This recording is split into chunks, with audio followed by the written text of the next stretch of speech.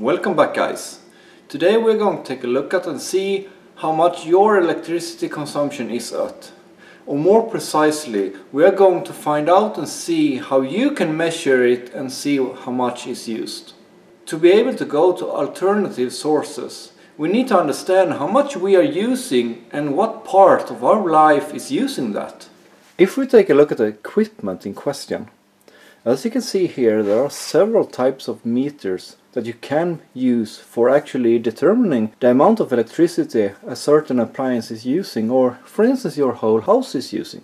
The most obvious one that many people forget about when you start with, for instance, solar, or just want to check out electricity that is used, is the actual grid meter. Most people have a grid meter like this one.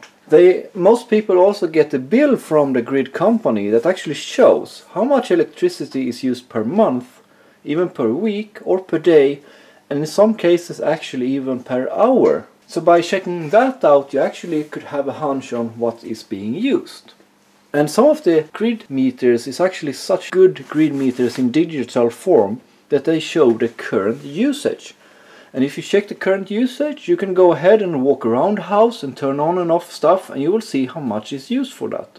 But today we are going to take a look at all the devices that I have here in front of you. And what's important here is that I have links down below for everything on this bench if you want to buy anything and start metering yourself. The most obvious one that is easiest for you guys to actually start looking at is this plug-in electricity meter.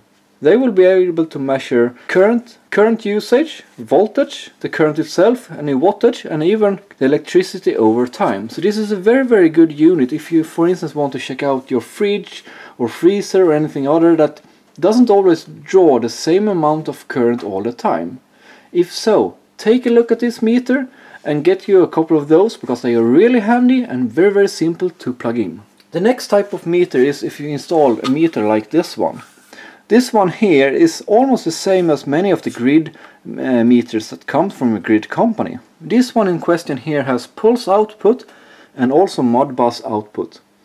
I did a video about this earlier, and if you want to check that out, it's up here in the corner, where I hooked this up to the Grafana and Raspberry Pi image. This one also exists in a one-phase version, and then it's much cheaper. I have linked in those as well, and I'm currently using them to measuring the current going in and out of my inverters, and also to the different houses I have on my property. More videos to come about this. The next one that is very handy in terms of usage of different appliances, I would say, is actually this tool here. This tool is simple in such a way, it's just a matter of hooking it around a wire and you will be able to measure the current. This one is not always the most appropriate one when it comes to measuring appliances in your home, unless you want to go to your breaker box and take one of the wires going out and be able to measure it. And you will then see the current going through. By hooking up the cables, you will also be able to measure the voltage, and as you all know, voltage times current gives you the wattage. So that's also very good when it comes to measuring current in breaker boxes, for instance. If we want to automatize this a little bit more, there's a lot of stuff on the market, like this old stuff here from Plugwise. This one measures current and you can also control the output. I will not talk a lot about this one because it's not that common anymore. On the other hand, what I have here is a lot more common today. This appliances here, this one goes into the wall or into the breaker boxes, and this one you plug into the outlet itself and is very small. Both of those are wireless and both measure the current, including actually being able to turn things on and off. I have tons of this in my house, and they can also be controlled by the Raspberry Pi with a Zwave controller. So they are really nifty, though a little bit expensive. If you want a cheaper alternative, we have it here. The Sonoff. The Sonoff is a little device that comes out like this. They exist in many forms and factors. This particular one here costs somewhere around $9, I think, and this particular one that is a little bit more expensive both can do turn on and off stuff, and it can also measure the current, and that's very handy. This one can also be hooking up a temperature sensor or stuff other than that. Inside of this one it's driven by an ESP8266 sort of microcontroller, so you can flash this one with your own firmware. In my house I'm using them a lot, and I'm using MQTT on them, and they are hooked up to my wireless network, feeding data to my Raspberry Pi once again. Videos will come about this one and how you hook it up to my Raspberry Pi Grafana image. You also have other types that you can hook up, like this one here for instance, if you want to measure the DC voltage to your battery bank. It's very simple. You have the shunt here. Hooking up the cables, you are measuring the voltage drop between those 2 points when drawing current through, and that will show the current here on the display. This one also shows the voltage. Very simple, very cheap, can be found everywhere. This display here on the other hand is a little bit more advanced.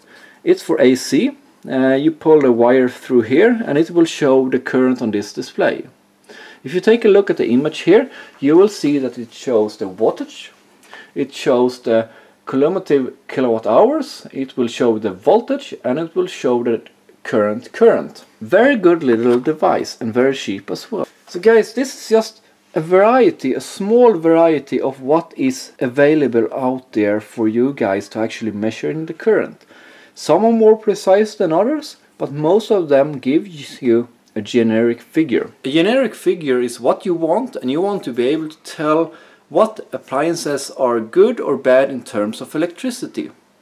Because if you, like me, are going the road with the solar, I would say that is the first point that you should be looking at. Because if you're using a lot of power, it's actually cheaper to reduce the usage than getting solar panels. It can also be that you want to reduce your footprint on the environment. It can also be that you only want to save some bucks on your electricity bill.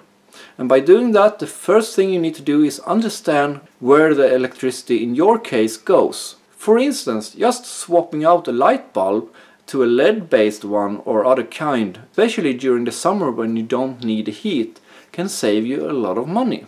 There is also other things that can do a lot, but just getting a meter in your house and on big dashboard or big screen can see how much electricity you are using will automatically reduce that a lot. By just doing that in our house, I have reduced our electricity bill roughly around 15%. So guys, I really hope you enjoyed this video. It was just a quick short summary of some of the tools that I have been using for measuring electricity in my house.